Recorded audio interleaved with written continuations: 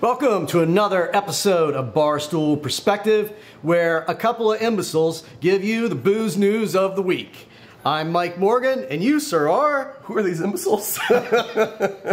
Relatively bright people. But the thing of it is, we're drinking coffee today because we just got our new industrial coffee maker hooked up. And, you know, we've been building this bar. I plumbed the whole thing. So I ran all the plumbing. I mean, I have advanced degrees. You run an industrial brewery. Yeah, I and did it the only plumbing there. took us an hour and 15 minutes to figure out how to make a pot of coffee. After the 2 weeks it took to build it all and get it ready. Right, yeah. Yeah. So, cheers. What happened this week in the alcohol world, Brett? Well, it was a fairly busy week. There was a new study that came out that shows that RTDs are an impulse decision. 60% of purchases are planned for ready-to-drink cocktails versus beer, wine, and spirits where 80% of the purchases are planned. So 4 in 10 people that go into the store to buy alcohol will see RTDs, didn't realize they existed before, and then end up buying them. So that really just shows that RTDs are a new market and most people still don't know about them. Even though the industry as a whole is saying RTDs are the next big thing and they're going to be everywhere and they're growing like crazy. Why? I just think it's because people don't know about them yet. In this country, we've never had gin and tonic in a can that you can just buy at the store, but now it's becoming more widely available. Why are they a growing market? I mean, why do people like it? The ones that I've had are not good. No, they largely aren't there yet on a quality perspective. Yeah. But people like convenience, people like easy, and that's what RTDs are. Instead of having to go to the liquor store, at least in Ohio, you can just go to the grocery store, pick up your gin and tonic, not have to make a separate trip, which a lot of grocery stores now have liquor stores in them and yada yada. But I think it's largely just purely convenience. When I was a freshman in college, I used to like pour out half the can of Coke and then fill it up with bourbon. So I think that maybe I invented them. I don't know who we can reach out to about getting your proper payments, my patent but or whatever. It sounds like someone owes you money, and I don't know who. I think so. I think a lot of people owe me money.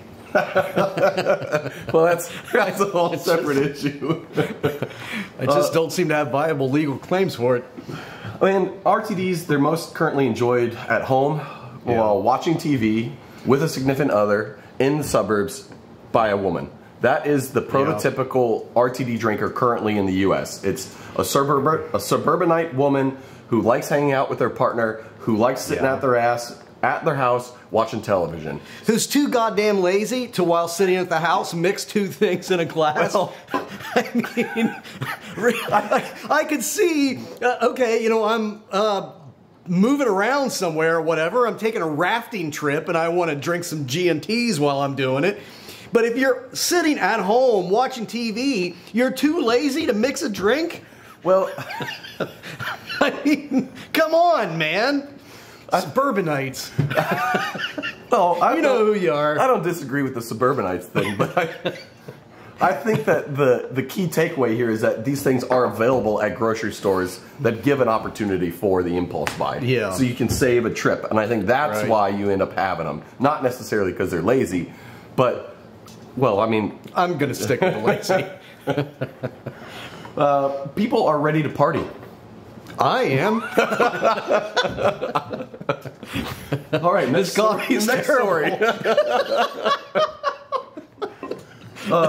People are ready to party, and we thought in the industry it was going to be last year that COVID was up. We all decided it didn't exist anymore last year, and we were going to go out and live like it was 1999 again. Right. Didn't happen last year. People had COVID hesitancy. People were afraid to go out to the bars. Inflation was hitting. I went to the bars Well, like they were going out of business, man. Which they were, and they still are. Yeah. But people are finally ready to party this year, and we saw double-digit growth year over year on both Cinco de Mayo weekends and Mother's Day weekends. So people are ready to go back out. I didn't know Mother's Day weekend was like a big get hammered kind of weekend. Come on, Mom, let's get fucked up. I haven't gotten my mom drunk for Mother's Day once. Sorry, Mom. I think it's more brunch, but yeah, you're getting fucked up at night with your mom, fine, whatever. Yeah. I always liked Mother's Day weekend at college, but it was... Well, that was a different thing at OU. I mean, my mom didn't come. Well, I'm sure you weren't interested in your mother being there anyway. No. It's other people's mothers. Yeah, yeah. Gin. God, I wish cougar had been a thing back then. Gin? Well, cougars, It's not just for kids anymore. Gin, the original bottle drink. Yeah. There's a lot of new flavors of gin. You know how in 15 years ago there was a lot of different flavors of vodka. We had the cake vodka and the party vodkas and the sprinkle vodkas and whatever else. Well, almost all really disgusting. Very sugary and crap. It was crap. Well, that is happening to gin now. Oh, good. We have coffee gin. We have gin designed for shooters. We have flavor extension gins. We have no alcohol gin. It's a gin boom. No alcohol gin? Yeah. Why? Well, when you want to drink pine needles but don't get fucked up. Yeah. That sounds like a fantastic idea. It isn't my idea of a good time, but I guess if you're pregnant or just looking to cut back, you know, sure. If you're trying to wean yourself off of alcohol because of alcoholism or whatever serious condition, not good for you, or you just want to cut back on your drinking, yeah. Why would you play around with something that just constantly reminds you that you're not getting drunk? Do they have like fake crack for crack smokers? Like, I'm trying to wean myself off heroin, so here's some fake heroin. Which I guess they do have that, actually, methadone. But you know, I mean, there's definitely a component to drinking that is just about the function of it and the mechanics of it. I remember reading some interview of Alice Cooper a long time ago, and Alice Cooper was an alcoholic and he quit drinking, and he was talking about how much water he drinks just because of the action of always drinking something, you know, the physical thing. I mean, I sat here compulsively drinking a really terrible cup of coffee because it is just something that I do, you know.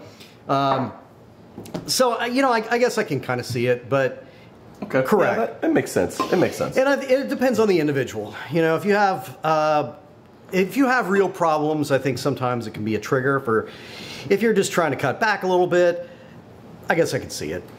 My approach is to get really stoned, but I don't know that I recommend that from a medical standpoint, but... Which country do you think drinks the most gin in the world? England? No. United States? Nope. Russia? Nope. That'd be vodka. The Philippines.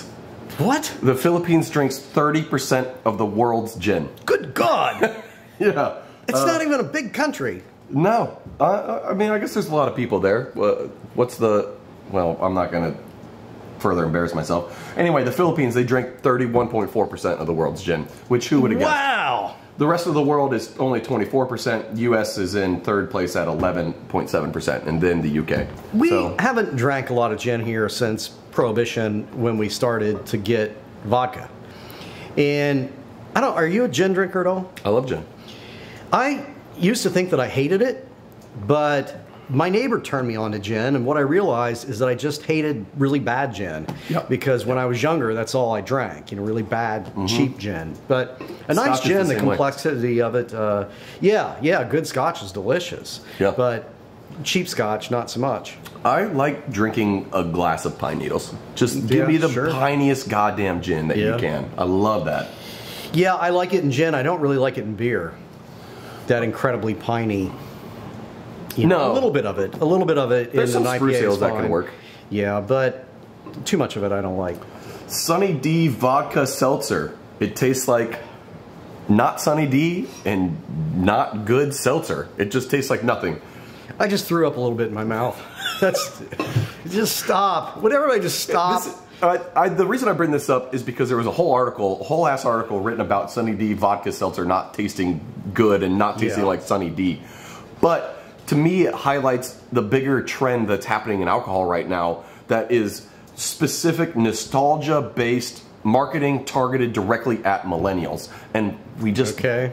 And millennials just eat it, hook, line, and sinker. We just fall into this trap of like, oh shit, I remember Sunny D from the 90s. Well, guess what? Sunny D sucked then and it sucks now. It doesn't matter if you put vodka in it. It's still terrible. It's not just your generation. I mean, nostalgia always works. With Gen X, every movie that's been made for the past 15 years has all been a remake of a movie that was around when I was young, so that my generation takes their kids to, you know, the remake of a movie that sucked in the 80s. But flavor itself, I mean, Super Mario Brothers was great. Sure. Nostalgia is a lot of people's favorite flavor. I mean, yes, you really see that here in the city of Cincinnati. People outside of the city of Cincinnati, if you come to town, it's actually a very nice city and there's a lot going on. If you come to town, some idiot's going to say, oh, you have to try the chili. No, you do not, because it's not good. It's terrible. Man. It's not chili, and it's disgusting. But we just alienated the entirety of Cincinnati. Yeah, because Cincinnatians will go to war over, it's a really good hot dog sauce, but it's not chili. And Cincinnatians, it's a bolognese. They grow up on it, though, and they love it. It's Taco Bell quality meat in a shitty sauce with a buttload of crappy cheddar cheese on top. Right. With usually overcooked noodles. Yes. There's nothing redeeming about it other than it's purely comfort food. No. No. And it does mean, I'll eat the shit out of it. And it does mean more here. The cheese conies I like, because it's a great hot dog sauce. Appalachian Mountain Brewing bought back their brewery from Anheuser-Busch. Wow. Where are they? They are in the Appalachian Mountains. They're aptly named, I think they are in Virginia. Okay. Anheuser-Busch bought them about 5 years ago or so, and like when Anheuser-Busch bought up them and Platform and Devil's Backbone and a couple other craft breweries that they bastardized and ruined the sales of, they also did that to Appalachian Mountain, and they're probably looking to get rid of it. The brewery owners, now having made bank off of selling it, can buy it back at a discount and are probably richer for it, and now have complete control of their brewery again to resell it again, I'm sure, in the future. Very cool. Well, good to you guys at Appalachian Mountain Brewing, wherever you are. There are new American viticulture areas that have been proposed for wine in the U.S. Okay. And that is a specific geographic area of origin that is marketable and protected. So you can't say you have a Napa Cab if you ferment and grow Cabernet grapes in Ohio. You have to say that you just have Cabernet wine. But so these viticulture areas, they carry with them a lot of weight with marketing, and you sometimes get some tax breaks with the government, state municipalities and whatnot. What are the areas? Most of them are actually not in California. There's a couple areas in Ohio, there's areas across the Appalachian Mountains, and there's an area over in towards the middle of the country in the Missouri region. Great. So now all those areas have to do is actually make drinkable wine. There's a grape that was made at Cornell, a hybrid, that is a Pinot Noir grape that grows really well in Kentucky, and it actually makes a nice wine.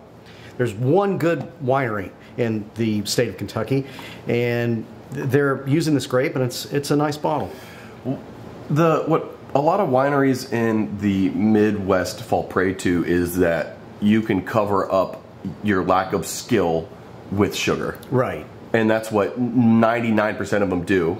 So by being bad at making wine and relying on sugar, you have this negative feedback loop that has been created now where customers come into a winery in the Midwest and they expect basically bottles of alcoholic syrup. Yeah. Even if you make a great bottle, like the Finger Lakes region makes great bottles and they're not too far from Ohio. We can make good bottles of wine near Lake Erie in Ohio, but everyone expects sugary shit. Yeah. And it just is this sugar, fuck it. There's an area about an hour south of Cincinnati in Kentucky where there are these 3 wineries clustered, and one of them is the one that uses that Kentucky version of a Pinot grape, and they actually make very solid wines. But everything they make is a real wine for grown-ups. And when you go by those 3 wineries, they're the one that you can always find a table at. The other 2 are just killing business because all they make are sugary, strawberry, pineapple wine, whatever, all nonsense for, children's drinks. And the one like grown-up winery is struggling because they make really good wine. Well, speaking of children's drinks, Ted Cruz has just recently launched an investigation into the Anheuser-Busch backlash around the Dylan Mulvaney. Yes.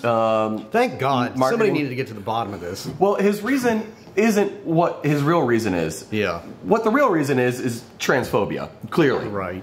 And dog whistling behavior and just basically shaking people down, creating a culture of fear. But what he claims the reason is that because Dylan Mulvaney has so many users on TikTok and kids use TikTok, by them partnering with Dylan Mulvaney, they're advertising to children, and that's a problem. Good God. On season 1.5 of Bruce Guy's Happy Hour podcast, the podcast that we do that goes through the history of craft beer, season 1.5, we actually decided to go back in time to explain why beer sucked before the craft beer movement started and some of the things that went on with mass brewed beer. So in one of those episodes, we talk a lot about Spuds MacKenzie and the fact that the whole Spuds MacKenzie campaign, it really not only revived, I mean, it kind of made Bud Light. And it did it by really marketing to kids, to teenagers. And that was my generation. I mean, it was marketing to me when I was a teenager. And nobody cared about that. But now Ted Cruz needs to get to the bottom of what? That's even a twisted... Thanks for really tackling the important things, Ted Cruz.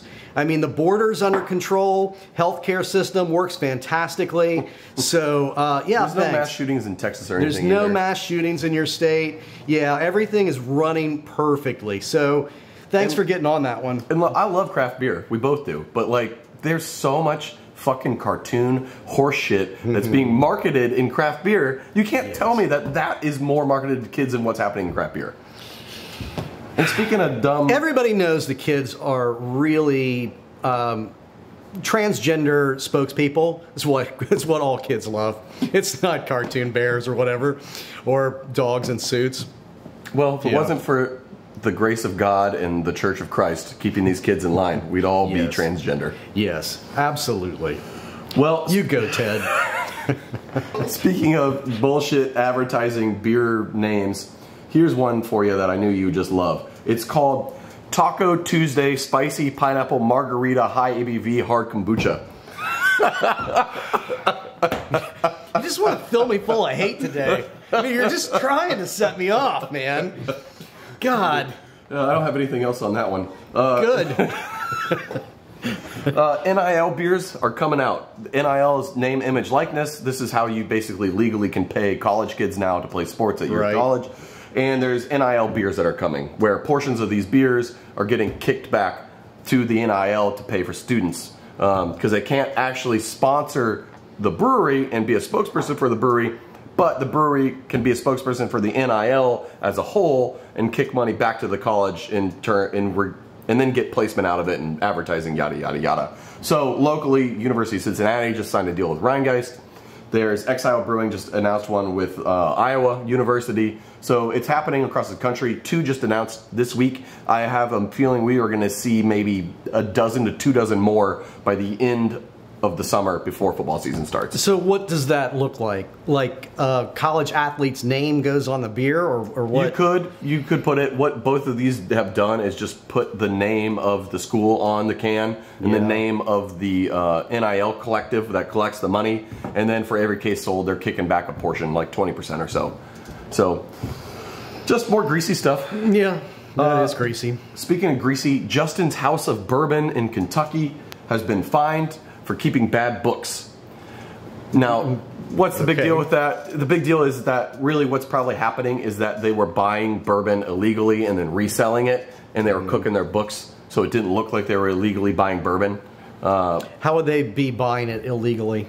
Through the gray market or black market, so a reseller. Somebody else went to a different state, picked up some product that's rare, so it's sold it to them. It's cross-state, probably. Potentially, or there's not sales tax happening, or the government wasn't getting their money somehow. Yeah, and they were reselling. Just sounds like tax fraud. Allegedly. I mean, yes. I don't know those people, but... All I know is that they were fined for bad books, and I can only assume it's because bourbon is insane right now, and the resale market around bourbon is just out of control. If you're spending more than $50 on a bottle of bourbon, you're getting negative returns. It doesn't taste better than a $35 bottle of Buffalo Trace. There's just no way. Well... Not that much better.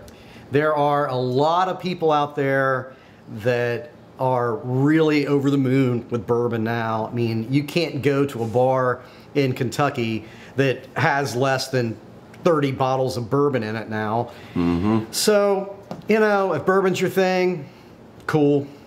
But, yeah, I don't understand paying $400 for a bottle of bourbon. Yeah, if you ever wonder, am I spending too much on bourbon? If you've ever even thought that, the answer is yes. Yes is the answer. Remember how crazy Beanie Babies were in the 90s? Yeah. Don't be an adult Beanie Baby hoarder. That's that's what bourbon is right now. Yeah. So speaking of craziness, the non-alcoholic story of the week is Ron DeSantis is burning his state to the ground. Disney has announced that they are canceling their plans to build a $1 billion office. They're moving over 150 jobs out of the state, and immigrants are leaving, and Florida's basically in shambles.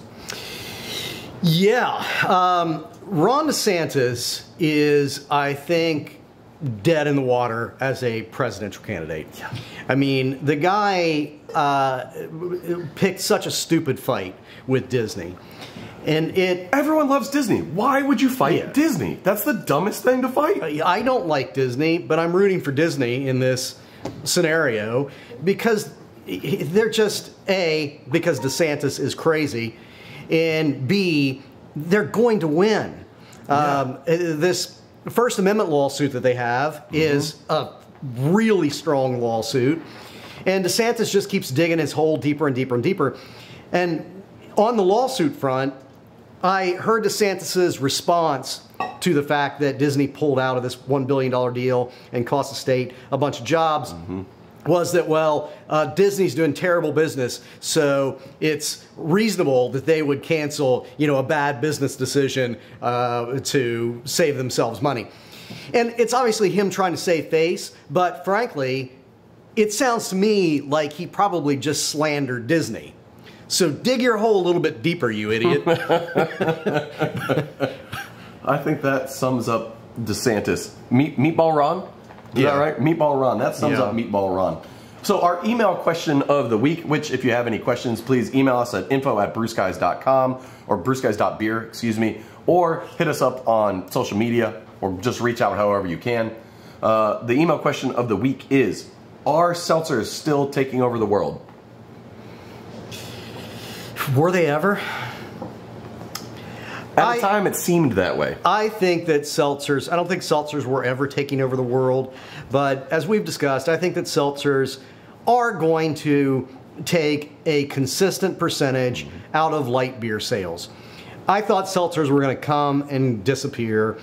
I now believe that they're going to hang around at least for the foreseeable future, and that they are going to cut into light beer sales, at least until they're replaced with the next whatever. Next flavorless thing. Correct. There's always less flavor on the horizon. Right. There's one thing we have proven as a humanity is we do not like how things taste except for sugar. Right. On that note, make sure to check out the Brew Skies Happy Hour podcast where we explore the history of craft beer. Hit us up on YouTube, like and subscribe wherever you get your podcasts, wherever you watch your YouTubes. Give us some ratings, 5 stars, whatever you got to do. Just interact with us. That keeps us going.